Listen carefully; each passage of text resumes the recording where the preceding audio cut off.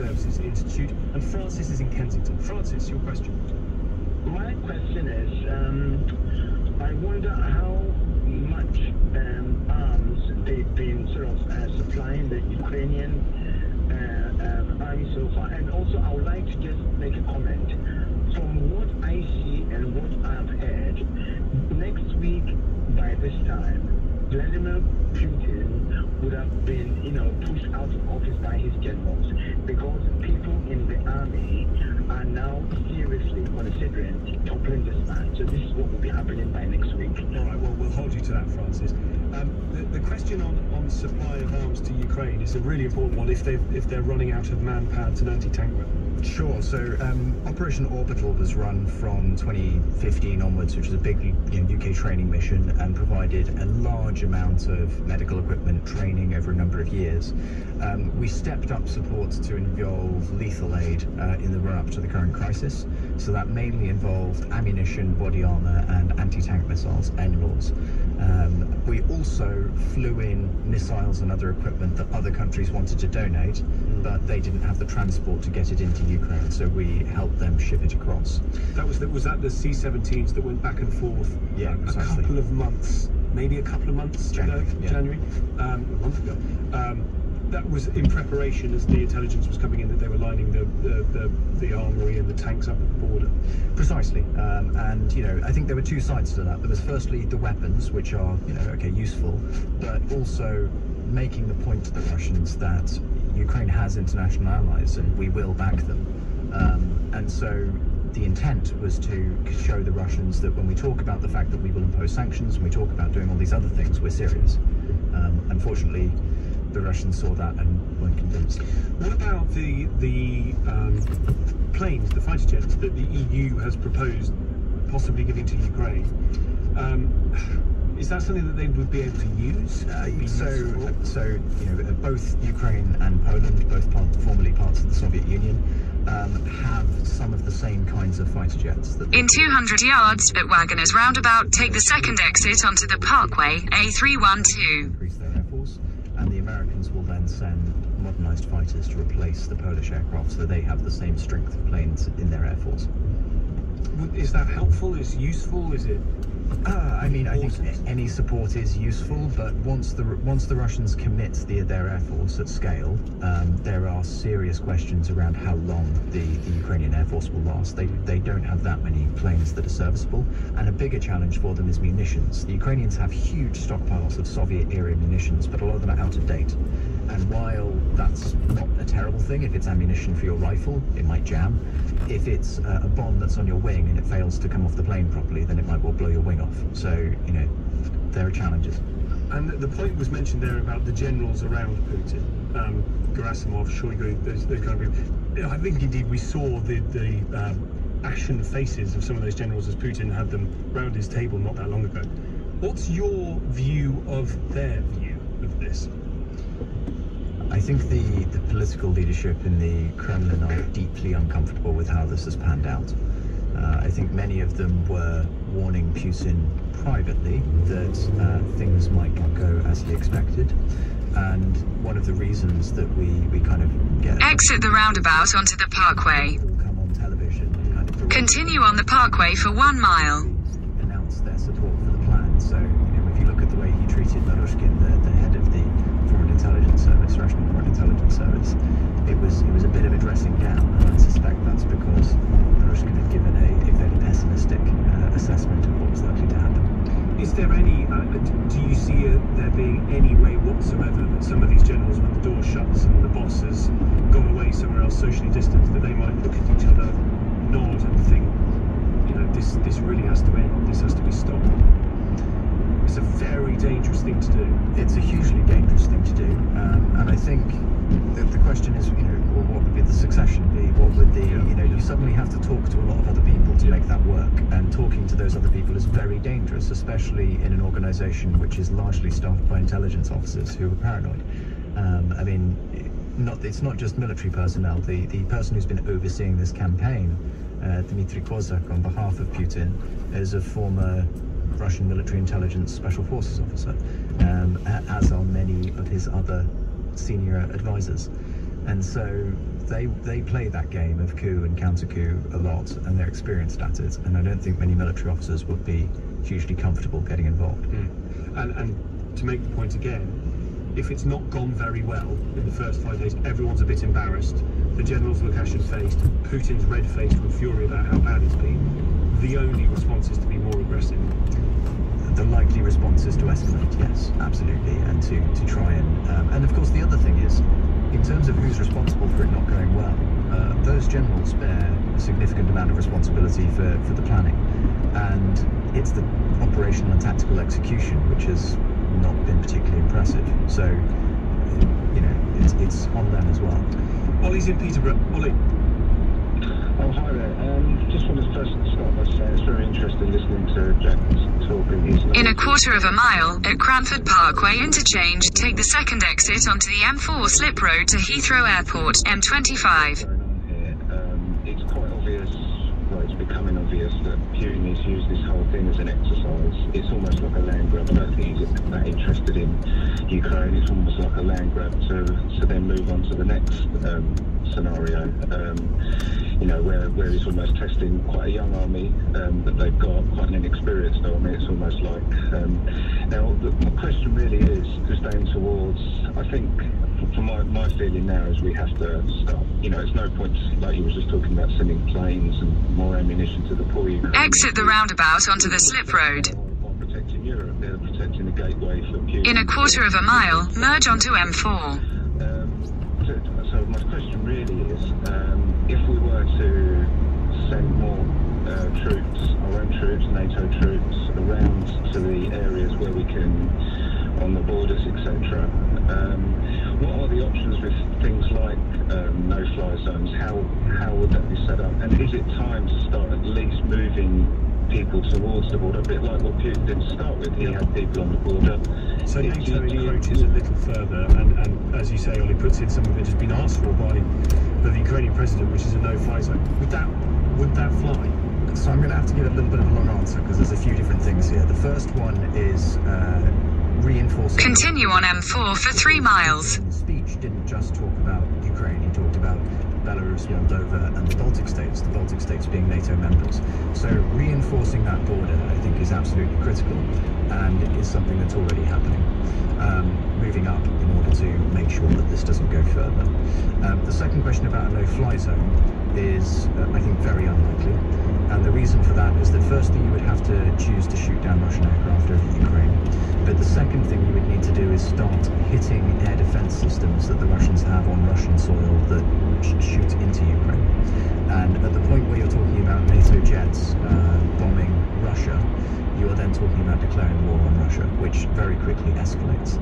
And the other thing I would flag is that Russian escalation concepts start off with regional wars, which is what we're in at the moment as far as they're concerned, so a local conflict that's geographically bounded.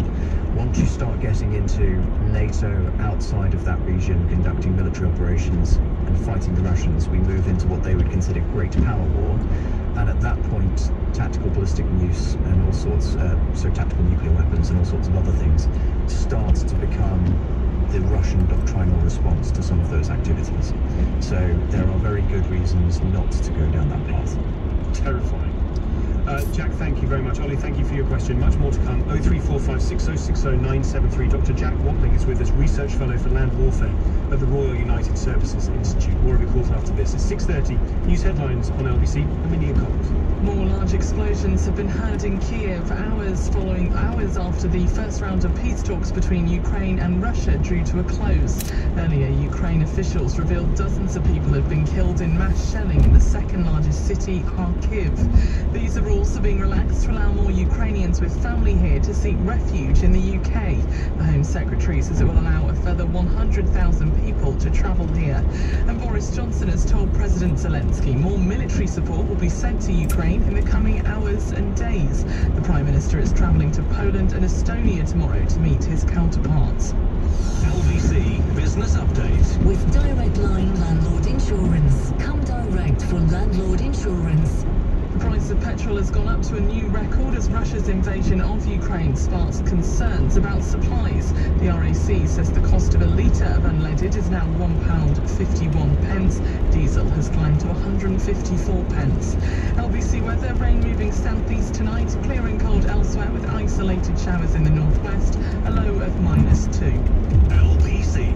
This is Joe. Hello. Joe is passionate about flooring. Wood, laminate, even a classic textured tile. He loves his job and takes great pride in every little detail. Joe is with Trust a Trader. And there are thousands more just like him. In a quarter of a mile, keep right to stay on M4. Something doing. Try Trust a Trader to find a verified local tradesperson with great reviews. You can always trust a trader. Cheers, Joe. We all have a fire inside us. It gives us energy and spirit to do the things we love. Every morning we get to keep right to stay on M4. ourselves up for the day with a warming and satisfying bowl of Quaker oats. Because when we feed it right, when it's fully ablaze, we can take on anything the day might bring. Feed more than just your body. Feed the fire inside. Quaker oats. Making that first cup of coffee and feeling the heat from the kitchen tiles. Gently warm your bare feet. At Swale Heating, we help you stay warm. As well as installing efficient boilers such as Worcester Bosch, we can provide underfloor heating too. Visit swaleheating.com. Rely on us to keep you warm.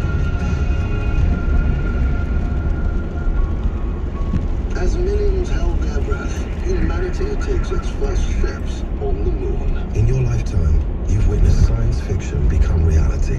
It's now possible for everyone to have the internet in their pocket. Surgeons have successfully transplanted a human heart. But when it comes to heart disease, at the British Heart Foundation, we're just getting started. More than half our funding comes from gifts and wills. You can use the power of yours to help us fund life-saving breakthroughs, to leave a lasting legacy and turn science fiction into reality again. It's 2024 and the British Heart Foundation has today announced the Heart of the Future. Search BHF Willpower to get a free gifts and wills guide and see how you can get a solicitor's help in writing or updating your will for free. Mechanics, you know the money you got for that tune-up? Cheers, mate. You've earned it. Physios, for putting your back into it. Oh, you've earned it.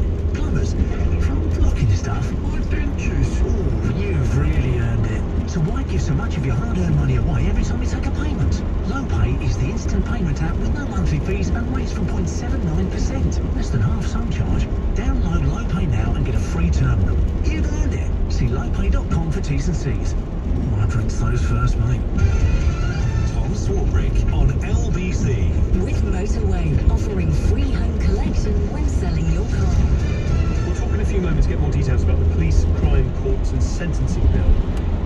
In a quarter of a mile, keep right to stay on M4. Piece of legislation. We'll speak to Matthew Thompson about that in just a moment. Harry's in Waltham Forest. Hi, Harry. Absolutely. What do you think the Russians hope to achieve by sieging the Chernobyl site? It's a very good question, and I think lots of people are asking precisely that, which may be precisely what they're trying to achieve, to do keep right to stay on M4. To hold something that they can, pretend that something dodgy has happened at the plant and blame it on the Ukrainians. There are all sorts of ways they can play it. Continue on M4 for 4 miles. That it's standard military procedure to seize all critical national infrastructure and high-value locations so that they're under your control. So we'll see. And clearly there's an issue with the taking hostage of those staff who work there.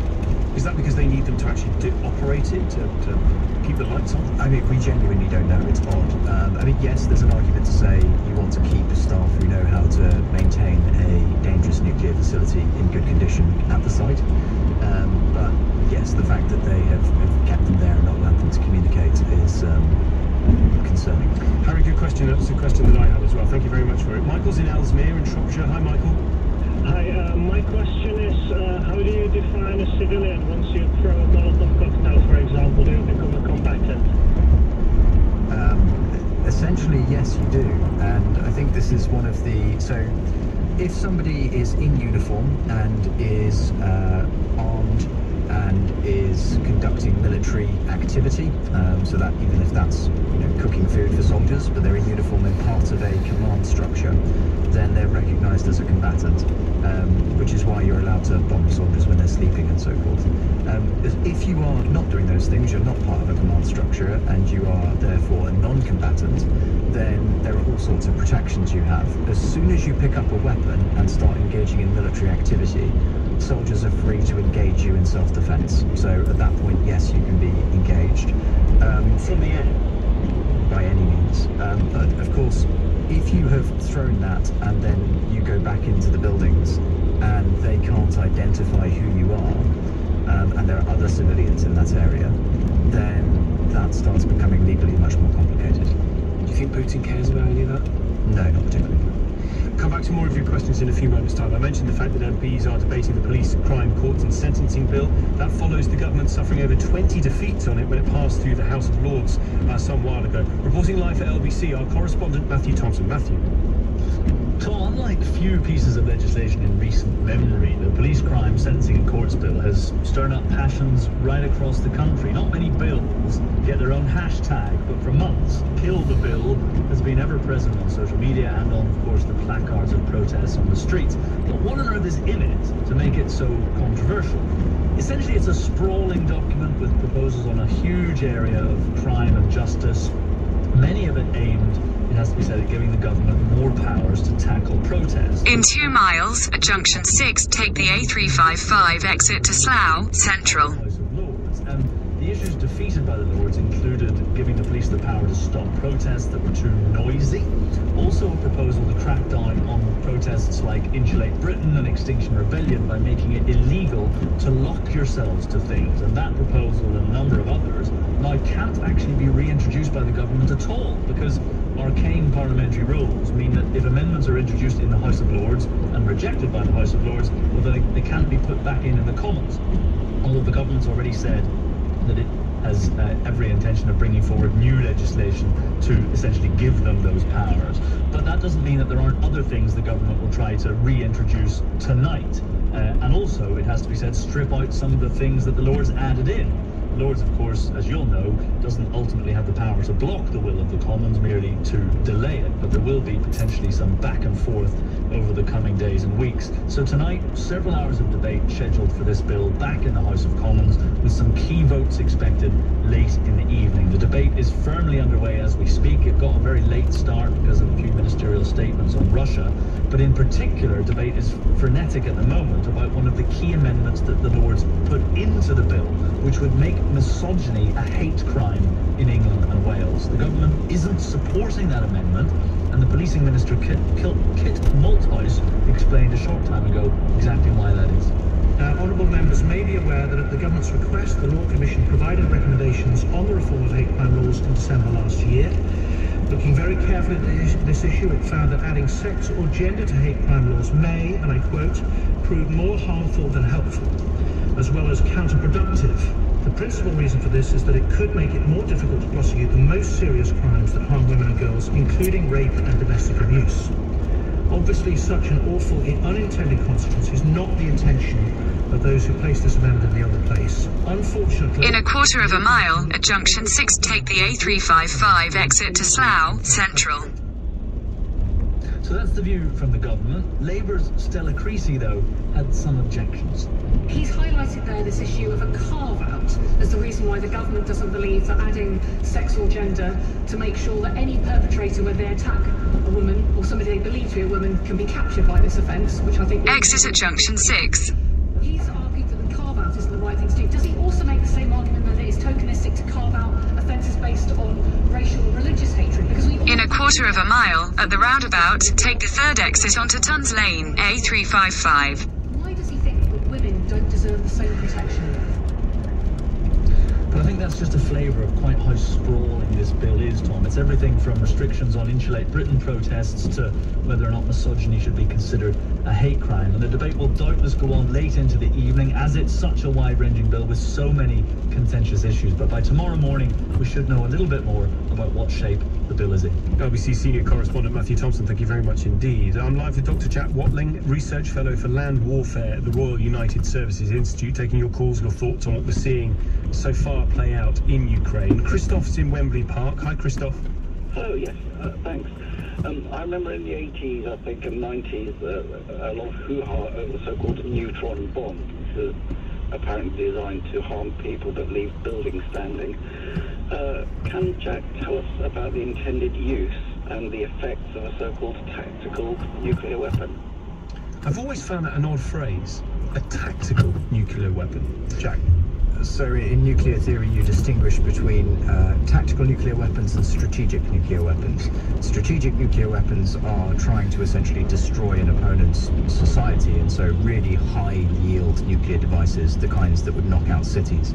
Tactical nuclear weapons... Exit the roundabout onto Tons Lane. ...silos or military units that in their assembly areas, or bunkers, command and control bunkers.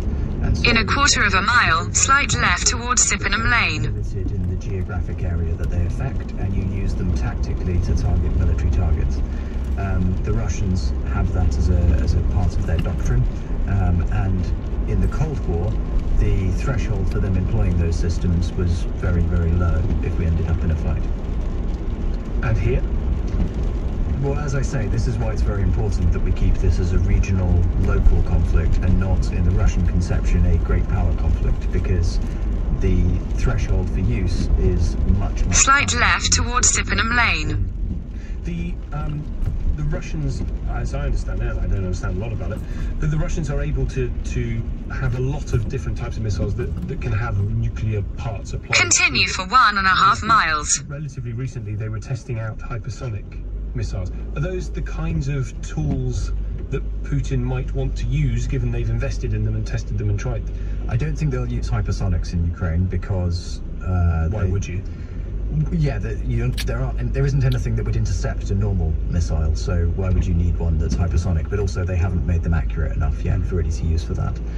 The big concern are Iskanders, which they've already been using quite extensively. Iskander and short-range ballistic missiles, yeah. What's that? It's essentially a large missile that will, go over, say, 500 kilometers, and has a large payload on it, but it can also have a nuclear payload. And this is one of the challenges, is that Russian systems do allow you to put different payloads on your weapons. John's in Brighton. John. Hello. Yeah, what is the effectiveness of these weapon systems we're hearing about that the West is supplying? I think Britain is supplying missiles, Germany is supplying 1,000 missiles, I guess other countries as well. I've heard about Stinger missiles as well. What is the effectiveness of these? Yeah, so they're highly effective weapons. Things like Javelin is essentially a top attack anti-tank missile, so you can fire it and it will then fly towards the tank, go into the air and strike from above onto the weakest part of the tank, essentially. So it has a very, very high probability of kill, is what we would say. Other systems like the AT4s that Sweden are sending are much simpler, just direct fire rockets. But of course, they require less training, and so that's important, but they're also easier to use in an urban environment where you probably have a straight line to your target at fairly short range. So these are very capable systems. Let me just bring you a piece of news that is breaking at the moment. There are reports, these are just reports at this stage, but we were talking earlier about the talks that were taking place between Ukraine and Russia on the Belarusian border. Those talks have broken up.